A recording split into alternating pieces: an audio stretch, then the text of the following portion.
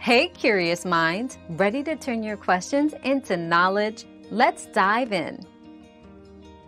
To kill weeds with vinegar, mix a solution of 1 gallon of white vinegar with 1 cup of table salt and 1 tablespoon of liquid dish soap.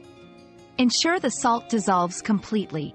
Transfer the mixture to a spray bottle and apply it directly onto the weeds on a sunny day. The acetic acid in vinegar will desiccate the weeds, while the soap helps the solution adhere.